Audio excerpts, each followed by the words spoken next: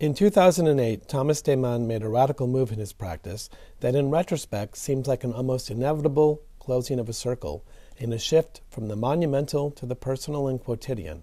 For his series The Dailies, the artist constructed paper models recreating personal photographs taken with a cell phone on walks through his neighborhood and in the places he traveled to. They are framed in a manner similar to traditional photographs and depict seemingly ordinary and at times humorously absurd moments that we all pass by unawares each and every day.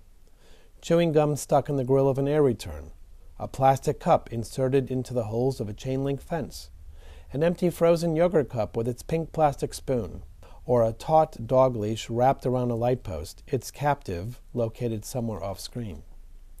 Standing in creative opposition to the grand scale and topics of his larger historical works, the Dailies emphasize an intimacy and attention to the minor episodes and often overlooked moments of ad hoc grace, wonder, and hilarity that populate our lives. Every daily seems to offer the opening sequence to a story that remains to be written.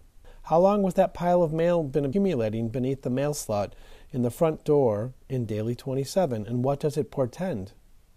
What was written on the yellow photocopied poster with the takeaway tags that is stapled to the telephone pole in Daily number 34?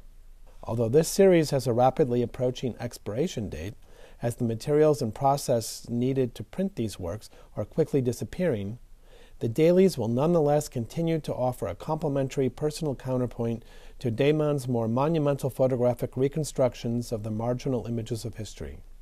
When history stutters, Damon's Dailies fill the gaps.